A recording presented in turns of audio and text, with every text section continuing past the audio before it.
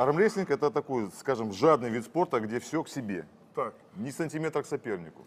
Есть 3 основных техники Так. в спорте. Первая техника – это борьба верхом, верховая. То есть смысл этой техники – выбить сопернику кисть, за счет этого перевести борьбу на свою половину Так. и уже корпусом и всем остальным додавить до валика. Так, второй вариант. Второй вариант – борьба в крюк. Так. Здесь мы используем вот эти 2 пальчика. Так. Зажимаем максимально плотно кисть, блокируем вам разные там, в общем-то, тактические моменты. Это здесь вот именно очень хорошие пальцы должны нижние быть. Так.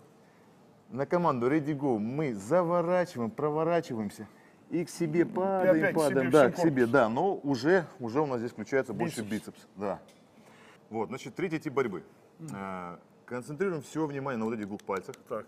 То есть фактически отрабатывать вот можно вот так. Что-то напоминает, но это не то. Вот, зажали. Так. И начинаем. Скручивание идет в эту сторону. Так. Пальцами зажали и давим. Смысл этой борьбы в том, что здесь ни крюковик, ни человек, который То есть борется ни вверх за я не бицепс, выйду? никуда, ни вверх, ни вниз вы не зайдете. Но для этого надо иметь очень сильную связку здесь. Боковую, да. Ну, то есть генетическая предрасположенность. Генетическая предрасположенность. Ладно, Леша, я все понял. Бицепс, все остальное Про уже нарабатывается. Про поэтому... таких, как Алексей, говорят, родился богатырем. Действительно ли в армрестлинге так важна предрасположенность? Давайте разберемся. Посмотрим наш следующий сюжет и обязательно возвращайтесь.